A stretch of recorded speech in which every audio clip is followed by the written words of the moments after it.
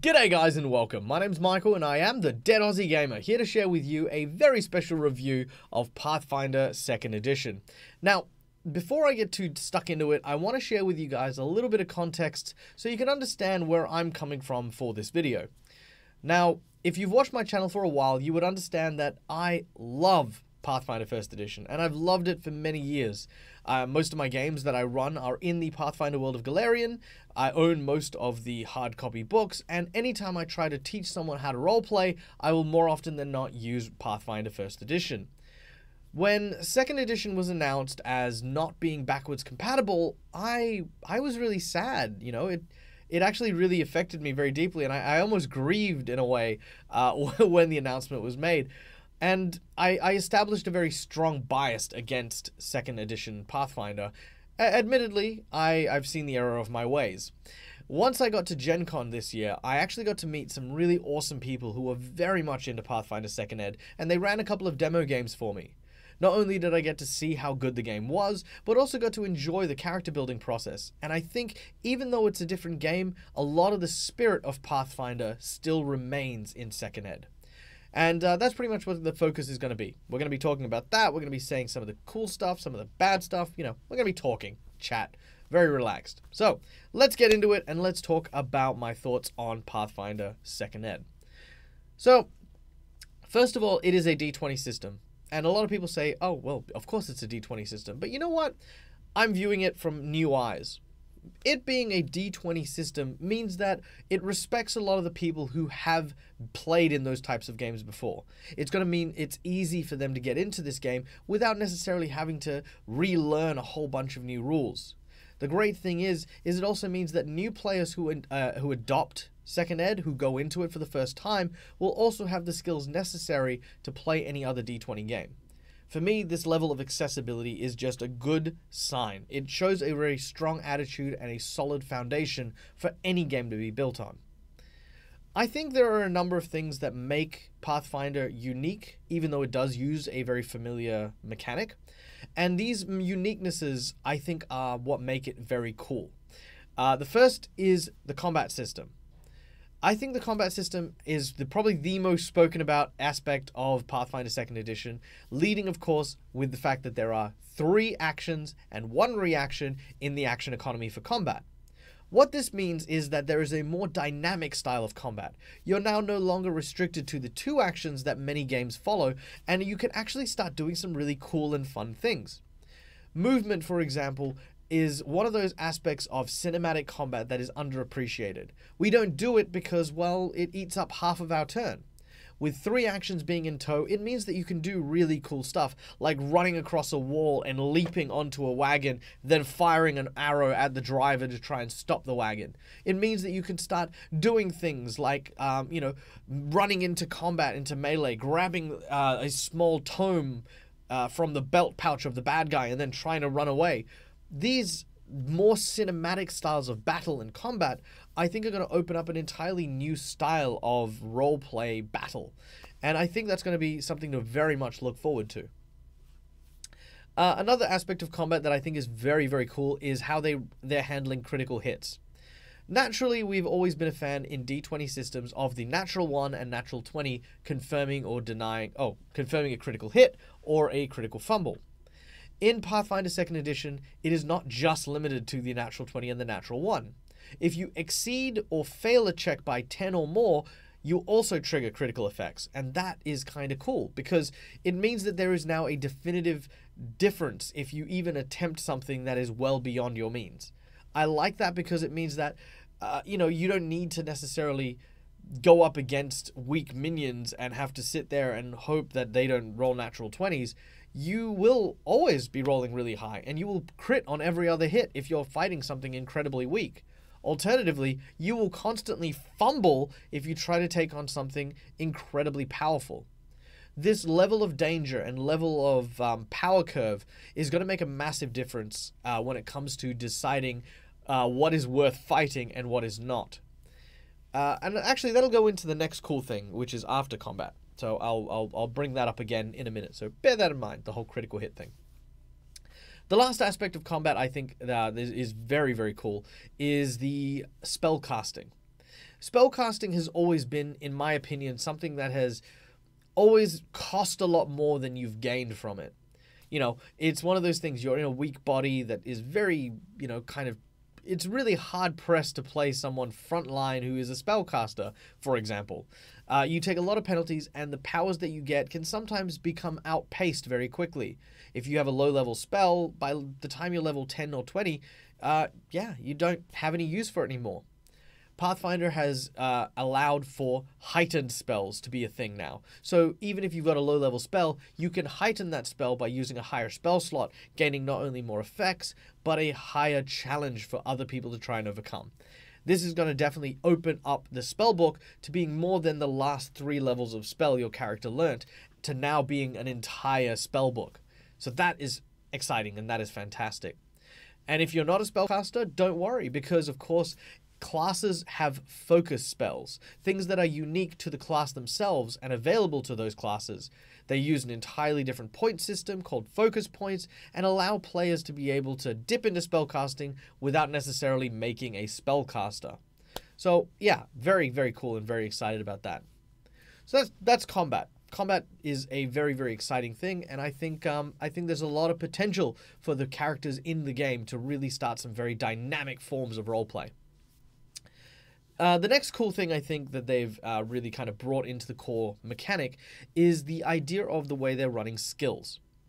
Now, proficiency is not a new term. It's something that we've seen in other role-playing games before. It is where you add your level to any skill or ability that applies your proficiency bonus. So if you are trained in a skill, you applied your proficiency bonus. If you're trained in a weapon or armor, you apply your proficiency bonus. But that's not where it stops. I mean, that in itself is not unique. It's not special. It's like, whatever. But the way they actually level it out is that you can keep enhancing your training. And by enhancing your training, you open and unlock more challenges for you to be able to make. You start untrained, where you don't apply your bonus. You have trained, which you apply your proficiency bonus. Expert, mastery, and legendary, where you then get a bonus, like a very tiny bonus, on top of that, as well as the ability to utilize your skill in more high-stakes scenarios. What does that all mean? Let me give you an example. Let's say that there is a king on his throne, surrounded by guards in his courthouse. You are a rogue who needs to stealth up to him and steal the crown from off his head.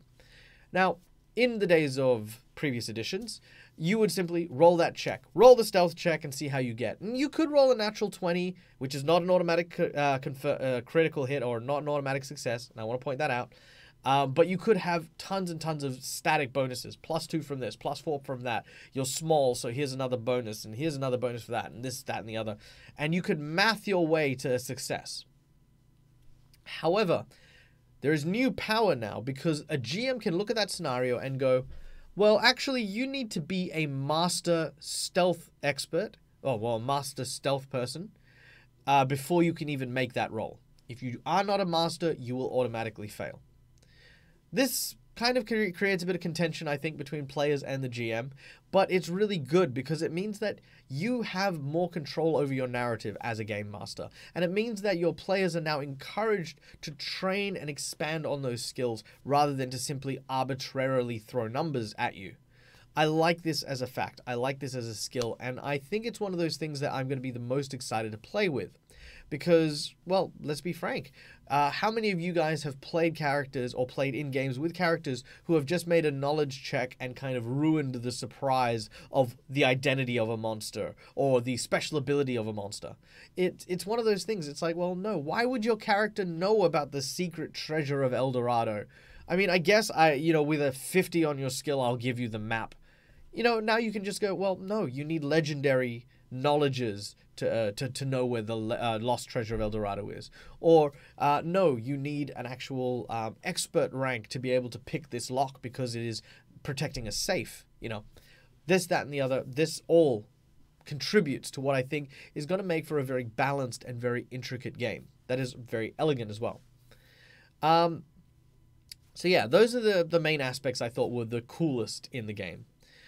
One thing that I thought might pose a challenge in Pathfinder 2nd Ed was actually the thing I was really excited about. character options are a huge part of Pathfinder, and it should always be a huge part of Pathfinder. However, I think they may have stepped a little too far, and there's a danger that it's going to turn into a double-edged sword later down the track.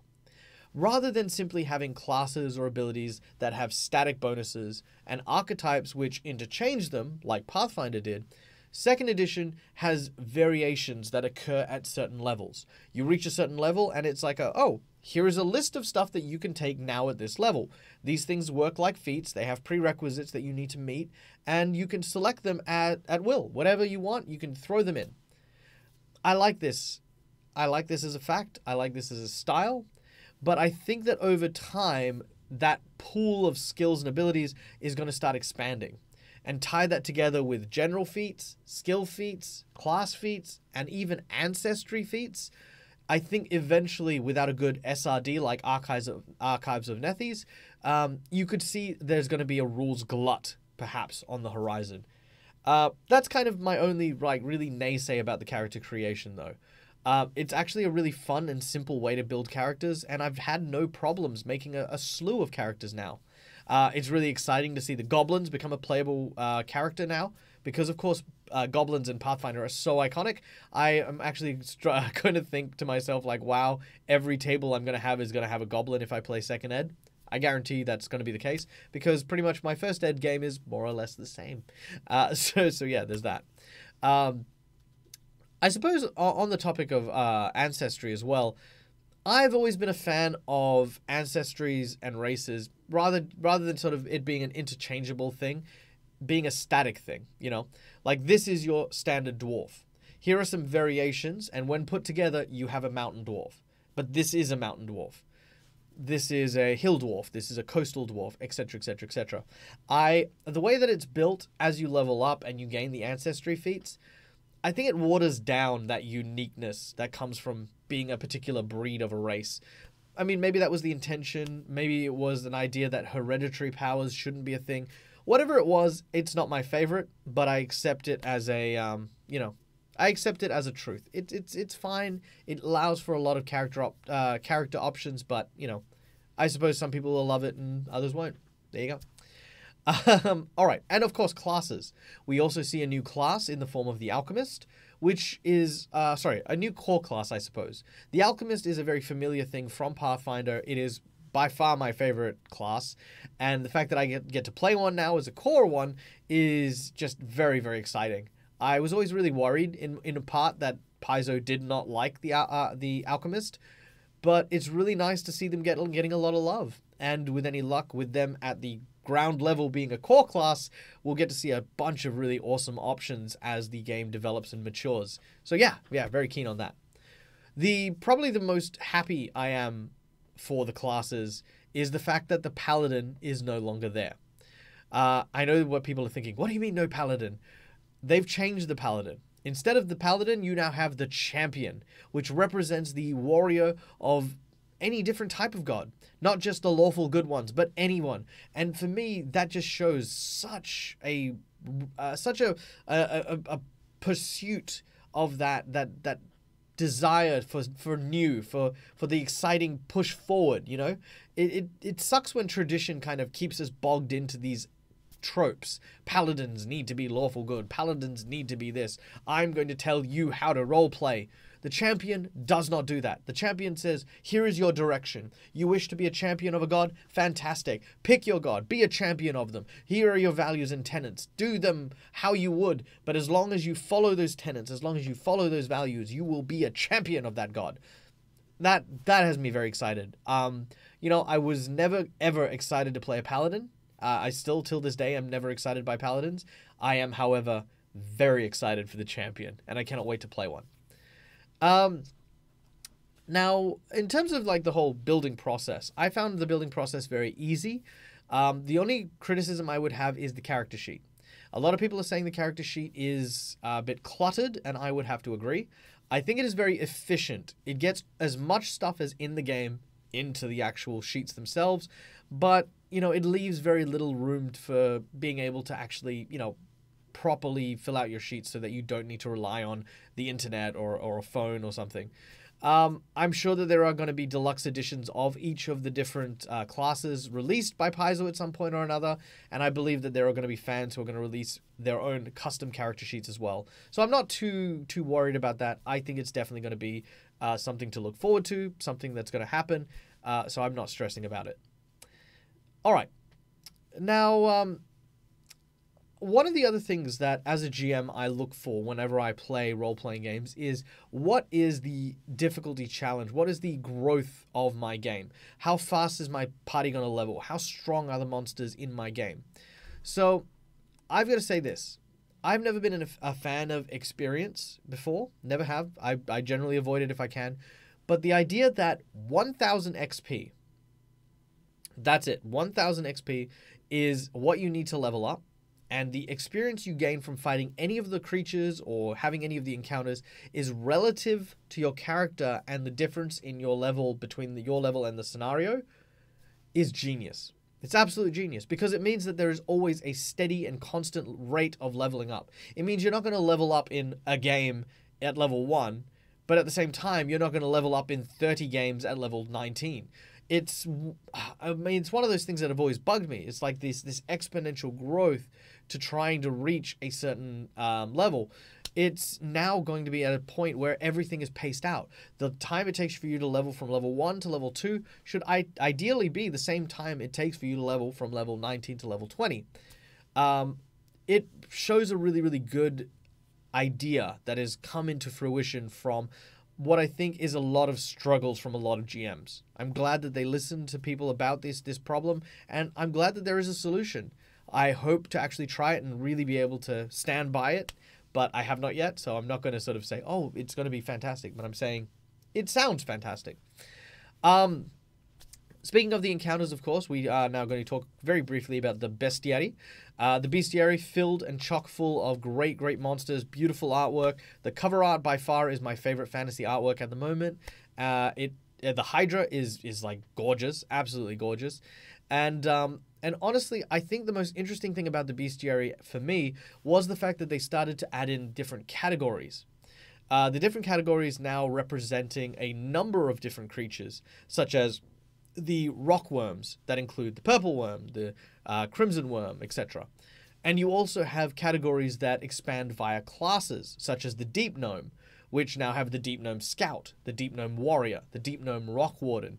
This versatile amount of creatures and encounters means that as a GM, I don't need to go away and start piecing together aspects to make unique monsters. They're there already, and I can look at expanding on what's there.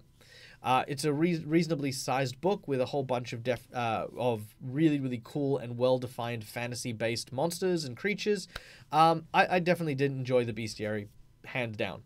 The only thing I was a little disappointed about was the fact that it doesn't have a character builder in it for monsters and monsters and creatures. But Paizo has released a document for you to download for free in terms of character building. If you want the character building stuff in hardbook, it'll be released for the Game Mastery Guide. So that'll be, later on, which I will definitely get, and I will highly recommend. So yes, monsters, a lot of fun, very cool. Probably the only thing I would say as a negative is a lot of the monsters in the bestiary have been renamed and relabeled. I don't know how I feel about that. I mean, I get why, you do that, but let me give you an example. I'm sorry, I'm actually pouring through this right now. So let's look at the something nice and easy. No, you're still there. You're still there. I say, yeah, here we go. The Sturge. Great example. The Sturge is something I think is very iconic. We know what a Sturge is when we say a Sturge. It's this tiny mosquito with bat-like wings. In the new edition, they're calling them Blood Seekers. I mean, I get it, right? They're Blood Seekers. That way, when you talk about them, you don't need to describe them. Several giant flapping Blood Seekers head towards you. Makes sense. But I feel like, you don't need to dumb down stuff for your audience. You don't need to kind of make those name changes because at the end of the day, it's like, yeah, we know what Sturges are. Sturges have been around for ages. They're solid. We get them. That type of thing. I'm trying to see if there's another example I can use. No. No. I mean, there's more, but, you know, it's just about finding them. Because they're all renamed, of course. Which is cool, but, you know, again. Oh, yes, the Sverfneblin, as I mentioned before. Instead of the Sverfneblin, or Zwerfneblin, as they're pronounced, they're now called the Deep Gnomes. So, again, another example of that. So, yeah. That's probably my only criticism about the bestiary. All right, the last book I want to talk about is, of course, the Lost Omens World Guide. Now, the Pathfinder setting is a very rich one that is filled with such great lore, and one of the things that I love more than anything is being able to play in a world that has a history. This book here gives you that history. If you just want to know about the basics of the world, there's a chapter at the end of the core rulebook that will cover that. But if you, like me, are really into kind of the meat and potatoes of trying to understand like a setting and really delve into and pull apart like all the parts of the world, then the book is for you. It'll cover not only the factions, the people, the religions, the different nations within the different kingdoms. It'll also give you a timeline so that you have a solid history of all the different areas within Golarion. So this book here is definitely a must-have. Even if you're not playing 2nd edition, if you're playing 1st ed, get this book, pick it up, because it covers pretty much everything before and after the events of the Tyrant's Grasp adventure path. So, yeah, very, very happy and very excited for this one. All right, so in total, to surmise, I think this RPG is definitely something that I'm going to be playing at my tables. Will it mean that I am going to give up 1st ed? No. At no point will I give up 1st edition Pathfinder. 1st edition Pathfinder is very special to me, and I do not see any point in my life where I will not be playing at least one game of it. But this being said, given time, I can imagine a lot of my tables converting to 2nd ed. There is a lot of things that have been made a lot easier. As a GM, there's a lot more stuff that, for me, just speaks to that whole element of prioritizing roleplay and adventure over simple numbers and trying to boost them up. So, in a lot of ways, I think it captures my spirit as a game master a lot more than I think the 1st edition did. But, as always, I'm a big fan of character building, and I'm waiting for way more options before I throw myself headfirst into the full experience of 2nd edition. Would I play it again? Again, absolutely. Would absolutely, wholeheartedly play this game if anyone invited me to play it. It's a given. Would I recommend it to other people? Totally. Absolutely would recommend that people play this game. Even if you are someone who is firmly in the 1E bed, play 2nd ed. Just play it. Just try it. Have a good time. The worst case scenario is you have a good game. The best, other case scenario, you find that maybe it's more your speed and something that you want to play. Overall, I think this game is something that you should definitely experience firsthand and not listen to the ramblings of some strange Australian bloke who's sharing his thoughts and opinions on a public forum. So, yeah, that's my opinion. That's my opinion. That's my thought. And I hope that it's at least guided you along the journey that I've taken towards deciding that I am going to be playing Pathfinder 2nd ed, even though I am still very biased towards 1st edition. And if you, like me, have some thoughts or opinions that you want to share or get off your chest, leave them in the comments below. Let me know. I love chatting with people about the same opinions as mine or even completely different ones. Of course, if you did enjoy this video, hit that like button, hit that subscribe button. Go follow us on all of our different medias in the description below. And till we meet next time, guys, game hard or die trying. Bye!